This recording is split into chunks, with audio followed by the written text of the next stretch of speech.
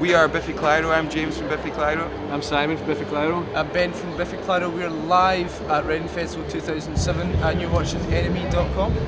Our weekend's been great. It's really just begun. We just got back from Europe where we're doing some festivals, and it's the end of the summer. The Reading Festival is here, which means it's the end of the summer, so it's always a highlight.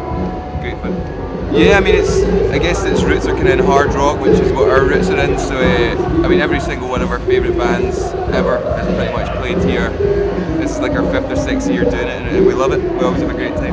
We're hopefully going to see Arcade Fire, Block Party, and We Are Scientists. But unfortunately we're doing tons of press, so we're missing a lot of good bands just now. But them's the breaks. We're going to party. We've actually got 4 days off, our first 4 days off in about 7 weeks after Leeds tomorrow, so we're going to have a hell of a weekend. It's Ben and James's brother's birthday as well, so many a reason to celebrate.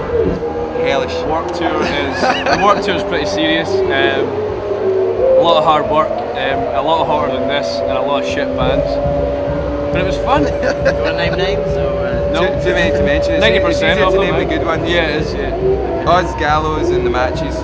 Fear for a Friend. Fear for a Friend. We're the Only four good best bands. bands on the tour. We go to America next Saturday to tour with a band called Editors, and then we do 3 weeks in Europe, and then we tour America with Queens of the Stone Age, and then we come back to do our UK tour in November.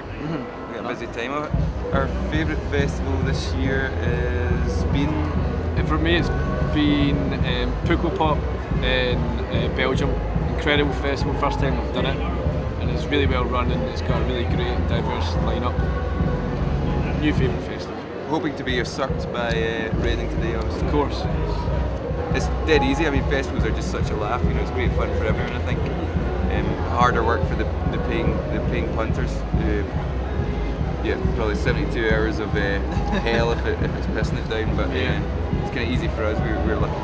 If a fan came onto our tour bus, they would see Neil, our tour manager, screaming down the corridor to basically rip their limbs apart. That's kind of how we roll.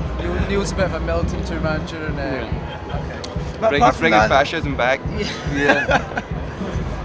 But we don't. Our door's always open. Just come and try it and see what happens. Like. We're normally just hanging around actually most of the time. We're fairly boring souls. We have our party when we're on stage, and just on the tour bus we decide to keep it chill, watch a few movies, have a few beers, but you won't see anything too out of the ordinary, I don't think. Or we wouldn't show it to a stranger. Exactly. When we're on stage, at festivals it's incredible, you know, because you're playing to a lot of people that know your stuff, and probably equal amounts of folk that have just heard a tune or are familiar with your band name or something. So it's always an incredible experience when you go out and you get a great reception at British festivals, and it's a thrill. You know, we wouldn't have been doing this for years if it wasn't a complete thrill every time we did it. You know, and it's, as I said before, we've got an easy life and we love it.